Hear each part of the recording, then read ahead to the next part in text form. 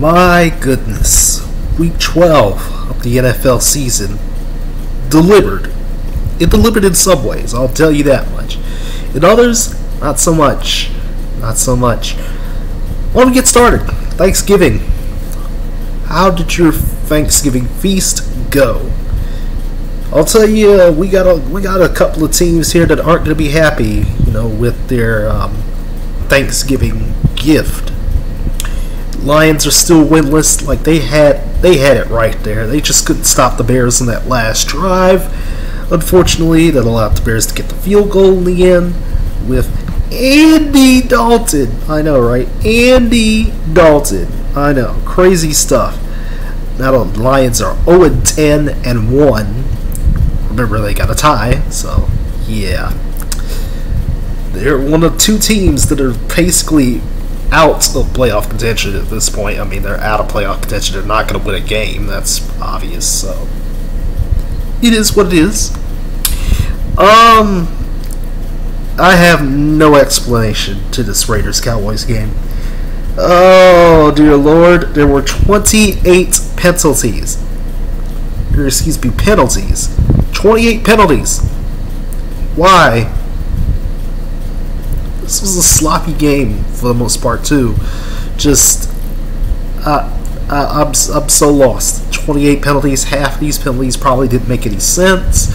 This game had to go to overtime because it is what it is, and the Raiders were still able to win this game in the end. I'm just perplexed. I'm perplexed at this stuff. At least Tony Pollard was probably the best part of this game. Taking a kick back for a touchdown. I mean, the dude was the best part of this game, no doubt. Because gaudy stats usually don't mean anything to me anymore.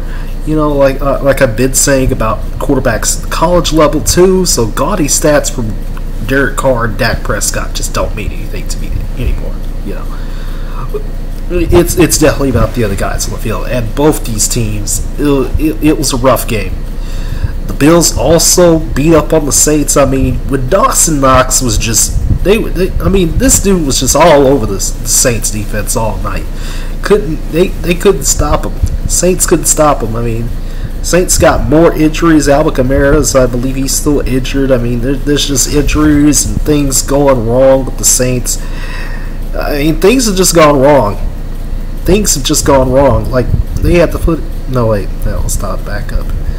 Like, things have just completely gone wrong with the Saints. It's going to be the same thing that happens to another team, but we'll talk about that team last when we get down to that game.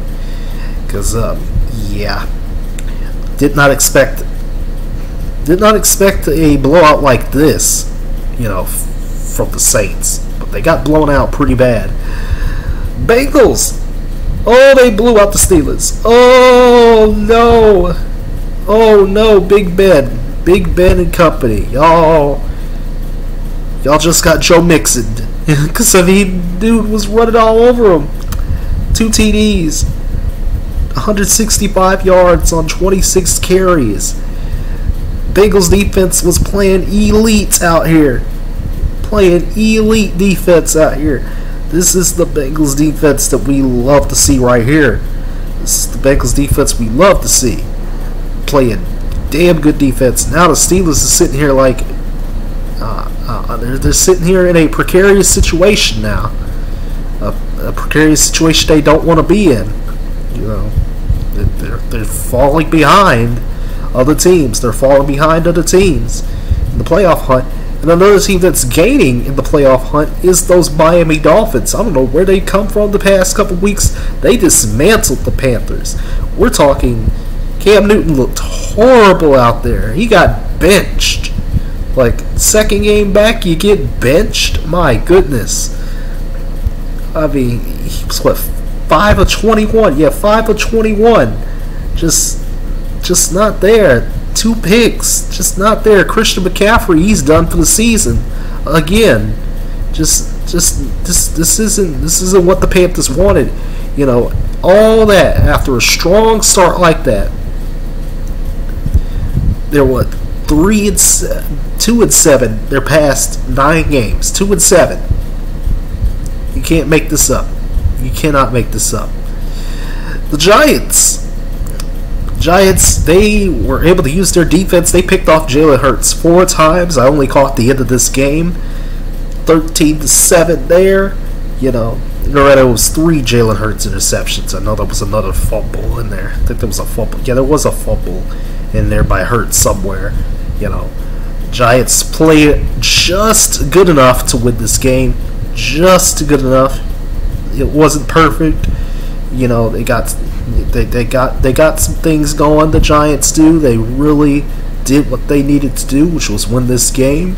That keeps Dallas in the lead for a little bit longer. But you know, again, Dallas has been struggling the past few weeks.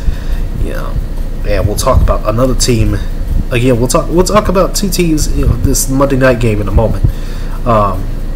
Yeah, the Giants really turned it around. They've won a couple of huge games that they needed to win to stay in this thing in the NFC East. They really needed that. Defense has been on point the last couple weeks. Remember that Raiders game? Yeah, they've been on point.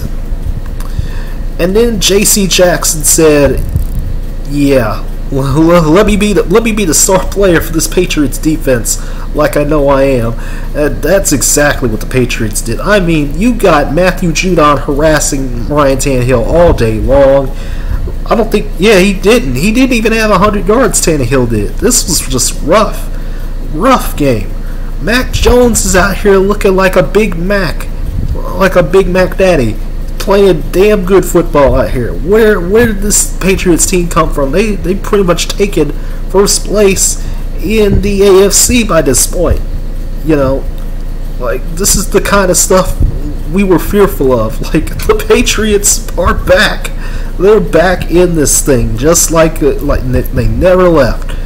I mean, this was a dismantling. I get it. I get the Titans are injured. I get it. But my goodness, you got to put up a little bit more fight than this. Put up a lot more fight, because, I mean, this is rough. This was really, really bad, man. You can't expect this. Falcons beat the Jags. I think that was pretty expected. A close game, though, for the Falcons. Close game. You know, they only won by 7.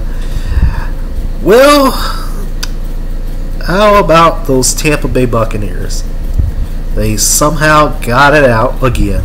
They got it out their system again. Because, I mean, the Colts had a great first half. They had a great first half. Carson Wentz and company had a great first half. But you know what happened? Carson Wentz in the second half. Yeah. An interception. A fumble. You know, stuff that you don't want to see from Carson Wentz. Stuff that you don't want to see. Leonard Fournette was the guy in this game. If you had Leonard Fournette in fantasy, boy, you better be y'all in fantasy probably just killing it with money right now. 4 for 4 out there, touchdowns.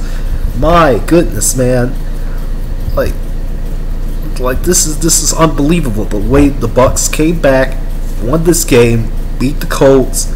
Now they're looking like the Bucs that, you know, that can say something. They're looking like the Bucs that can say something again. Because, I mean, you know, there have been times this year where I'm sitting here like, I'm just kind of befuddled at the Bucs sometimes. But this was a huge way to get back into this. And for the Colts, this was just inexcusable. You had the lead. You had a lot of momentum going in to halftime, and you squandered it. You squandered it bad. Disappointing. The Jets beat the Texans. I hope Jets fans are happy that they've won 3 games, which is very surprising. Like, again, the NFL continues to amaze me. Like the Jets were like 0-14 at one point last year. Here they've won more games than they have last year already. We're not even into week 13. We're not even into December yet, and here we are. Jets have 3 wins. Well, that flex for Sunday Night Football is looking a little bit more justified now because the Broncos dismantled the Chargers. Like, I was sitting here perplexed at what was going on. Like, Justin Herbert didn't play well. Like, This Broncos defense, they stepped up. They stepped up big time. Like, how do you step up like this? You know? How do you step up like that? My goodness. They really stepped up when it mattered. They really, really did. The Broncos did. You know, like Chargers have had some really, really weird games these past couple weeks. I don't know why. I don't know why they have. Like, this is befuddling. This is some befuddling behavior right here. Because I mean, I just don't get it. I just don't get this at all, man. What's crazy is that the Broncos aren't even playing that well, and yet here they are, on offense at least, but here they are on defense, getting it done. Getting it done. That's just how they do it. That's just how it's been for the Broncos. They're getting it done. They're over 500. They're still in this playoff race. I know. Like, a lot of people are writing them off, but they're in it. They're in it to win it. And then the 49ers, they're back in the playoff race too. You know, after running for over 200 yards against the Vikings, like that last drive against the Vikings, they just couldn't stop them. They just could not stop them. Eli Mitchell was the guy in this game. The guy. Ran for over 100 yards. I think he's a rookie if I'm not mistaken. You know, I mean, things were just looking good. Good for the 49ers. Deebo Samuel, you know, was out here showing out as well, you know, in the run game. And I mean, what else can you say? Because I mean, the Vikings, they had something. They had some type of momentum. Remember, you know, this was a tie game at halftime. I was watching pretty much this entire game, and I'm just sitting here like, what's going on with these Vikings in the second half? Like things not go well with them in the second half. Mostly that third quarter, because there wasn't any points scored in the fourth. There was like a bizarre sequence of plays, you know, in that fourth quarter as well. I mean, I'm just sitting here like the Vikings really should have, you know, a lot of wins right now, but here they are. They don't have those wins. They're gonna need those. They're gonna need those, you know, soon. And they're just not getting it done. Like, I don't understand how they're not getting it done. They gotta turn things around really quick. This is not the time to be, you know, losing games like this. It's not the time to be taking L's. I just don't get it. I just do not get the way the Vikings have been. There's just got to be something. Gotta be something wrong here.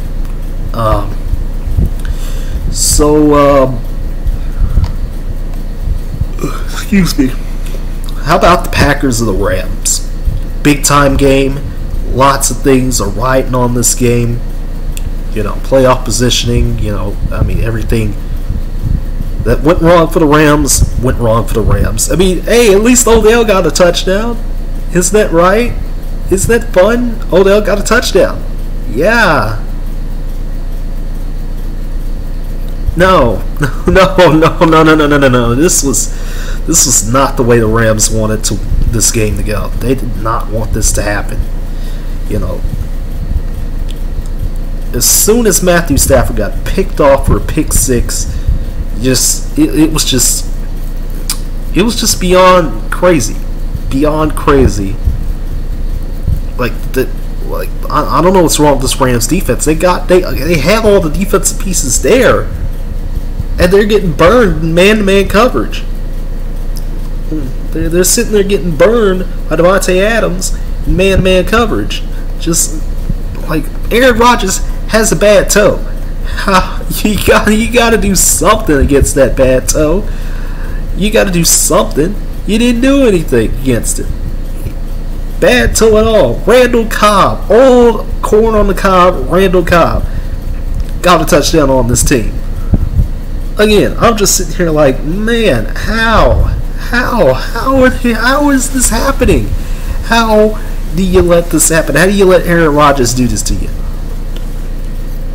he doesn't he didn't even have 10 working toes, and you let the Packers do that to you. You let them do that to you, just like it was nothing. Because I mean, the route was on. Like it was a close game at halftime, but then that third quarter hit. Things got from bad to worse for the Rams, and I'm just sitting here like, my goodness, how do you mess this up? Like, the Rams really messed this up. They're messing things up now. Like, they're trailing the Cardinals. They're trailing the Cardinals by like 2 games now. It's either 1 or 2 games now that they're trailing the Cardinals. So they got to right the ship, because they've lost 3 straight. They got to right the ship too. Things are not looking well. Not looking well at all. And one of the ugliest games, on Sunday night I think I've ever seen in my entire life. I don't know what this game was. Browns, Ravens. And to think, we get to see this again in 2 weeks. Browns get to take a week off. We get to see this again in 2 weeks. 4 fumbles. Or rather, 4 interceptions. Not 4 fumbles, because there were 2 fumbles by the Browns. But 4 interceptions from Lamar Jackson. 4 of them. And the Browns still lost this game. We got NFL kickers nonsense in this game. There was some NFL kickers nonsense throughout the day, as usual. Just dumb trick plays that didn't work from the Browns. I mean, there's just a crazy catch from Mark Andrews, one of them crazy catches that I don't think I've ever seen in my entire life. An Njoku pass that was also crazy, which I don't know how, he caught that, but apparently he did catch that. I just don't know. I just don't know, man. And the Browns really needed this. They needed this win. And they just had all the opportunities and completely squandered it. They had all the opportunities there. Again, this is one of the ugliest Sunday Night Football games I think I've ever seen in my entire life. I've seen some ugly pillow fights, but this was one of the ugliest pillow fights I've ever seen in quite a while. Again, Lamar Jackson is unreal. That first pass to Mark Andrews was crazy, but the second one, in which he escaped like several Browns defenders and made that pass to get the touchdown, unreal stuff, man. And then to put the icing on the cake, I think the Seahawks are done.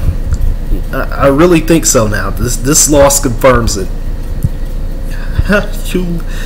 Like Russell Wilson, man, it might be time to just say I'm just gonna go on injured reserve for the rest of the season, because this was not what you want to see from the Seahawks. Not what you want to see. The Washington Football Team, which they can't really do too much. The football team can't do too much. Like this is some crazy stuff.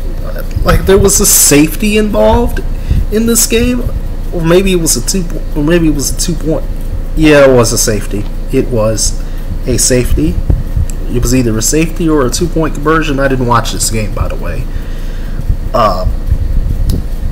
17-15. I'm just sitting here. J.D. McKissick was the guy that scored a couple touchdowns in this game, so it was 2 TDs.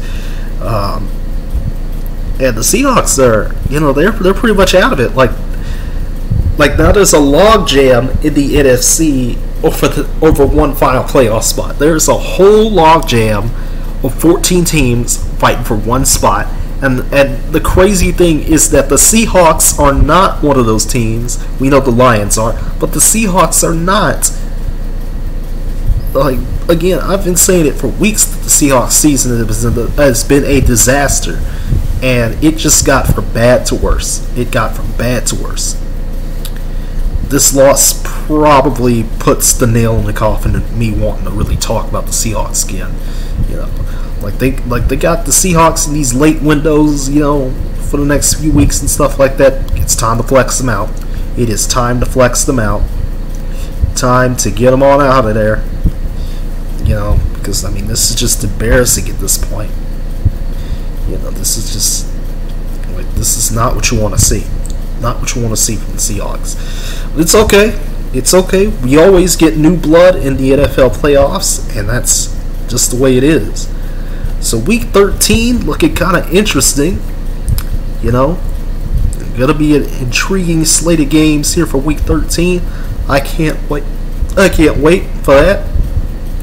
You know, as we get into December, excuse me, and the wild season continues. I think the AFC East first place will be on the line. AFC West first place will be on the line. You know, things are heating up. They're going to continue to heat on up once we get on down to it. I mean, again, I cannot wait. So December, it's make or break it time, guys. It is make it or break it time when it comes to the NFL. That's usually when teams start to form their identities fully. You know, they're like 75% there now. Teams are getting to about that 85% point once we get to December. Cannot wait for it. So with that being said, everybody, I will see you all tomorrow, talking about college football, talking about the FCS. We'll put those into a double video tomorrow, so I'll see you then. Take care. Have a good night. And yeah, the NFL still king, baby. Still king. Because, you know, I just don't know what to make of it. I don't know what to make of the NFL anymore, man.